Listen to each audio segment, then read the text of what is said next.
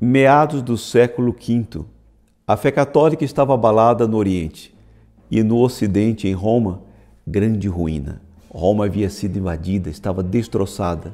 Roma não era senão ruínas, mas em Roma havia um Papa Santo. E quando em Roma há um Papa Santo, nada em Roma é ruína. São Leão Magno, cuja memória hoje celebramos.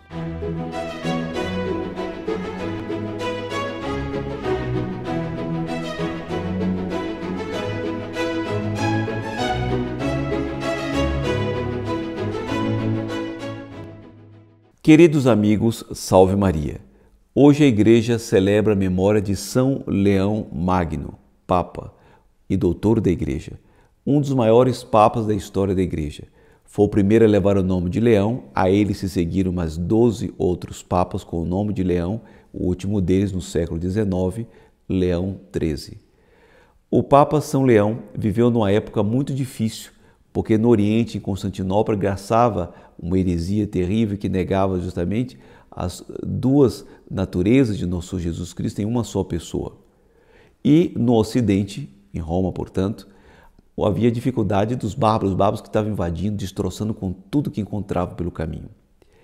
Ele, São Leão, antes de Papa, foi eleito muito jovem como diácono e ganhou grande prestígio, diácono da Diocese de Roma, portanto, da Diocese do Papa. E lá ele ganhou um grande prestígio. Ele foi enviado em missão diplomática para apaziguar a região ali da Gália, e quando ele estava nesta missão, ele é eleito Papa, recebe a notícia, volta para Roma e ali depois é aclamado, depois é sagrado bispo e foi coroado Papa por volta do ano 440. Claro que estamos em uma época em que essas datas não são tão precisas, mas aquilo que a história registra. E ele inicia o seu pontificado, portanto, tendo que lutar contra heresias e, ao mesmo tempo, contra a invasão dos bárbaros. Em relação aos bárbaros, se registra um fato extraordinário, porque ele deteve na entrada de Roma um dos bárbaros mais terríveis da história, que é Átila, o rei dos Hunos. Átila, cujos cavalos se dizia que quando os cavalos de Átila pisavam, não nascia mais grama. De tal forma era terrível este bárbaro, mas ele se intimidou, ele se acovardou diante de um grande homem ali montado num burrinho.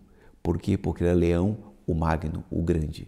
O Papa, aquele que se dizia quando falou no concílio de Calcedônia, porque é dele esse concílio, de que Pedro falou pelos lábios de Leão. Ele também conseguiu impedir a destruição de Roma alguns anos depois, com Genserico, porque queria destroçar e incendiar a cidade inteira. Preservou tesouros dentro das basílicas romanas e o maior tesouro deles, os próprios cristãos que se refugiaram amedrontados diante daquela situação tão terrível.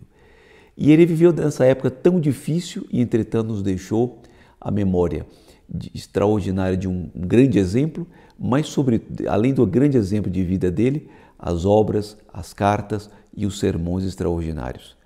Há entre os sermões dele uma frase que eu quero destacar hoje, porque diz respeito ao Evangelho de hoje, que é o Evangelho de São Lucas, dos 10 leprosos que foram curados e só um deles é que voltou agradecido. São Leão Magno dizia que os homens correm grande perigo quando são ingratos a Deus. E ele dizia isso a propósito justamente do período em que foi conseguido impedir a destruição de Roma e os homens começaram a se esquecer desse grande benefício feito por Deus. E o Evangelho de hoje fala sobre isso, porque eram 10 leprosos que se aproximaram de Jesus, que estava a caminho de Jerusalém, e gritaram a Jesus: Jesus, Mestre, tem compaixão de nós. E ao vê-los, Jesus diz: ide apresentar-vos aos sacerdotes. Enquanto eles caminhavam em direção ao sacerdote, ficaram todos curados. Somente um voltou para agradecer. E Jesus se queixa e diz: não eram 10 os leprosos curados? Onde estão os outros 9? Só um voltou para agradecer. Assim nós aprendemos de que a miséria é universal, atinge a todos, mas a gratidão é privilégio de poucos. Dizia o nosso fundador com muita razão de que a gratidão é a mais frágil das virtudes morais, a mais frágil, porque é muito fácil estender a mão para pedir, mas no momento de agradecer, poucos são aqueles que agradecem. E digo mais, recordando ainda uma frase dele: quando alguém faz um benefício, não espere gratidão, porque quem espera gratidão espera uma quimera. As pessoas que são beneficiadas, ao invés de agradecerem, se vingam, tal qual. Assim acontece com a miséria humana, que não sabe agradecer. Por isso vamos pedir a esse grande santo, São Leão Magno, para que tenhamos também uma magna gratidão, porque os homens que são agradecidos conseguem deter os bárbaros. Os homens que são agradecidos tocam o coração de Deus. Abençoe-vos o Deus Todo-Poderoso, Pai, Filho e Espírito Santo. Amém. E até a próxima, se Deus quiser. Se você gostou desse vídeo, deixe seu like e não se esqueça de se inscrever no canal e ativar as notificações para não perder nenhum de nossos vídeos. Comente e compartilhe com seus amigos.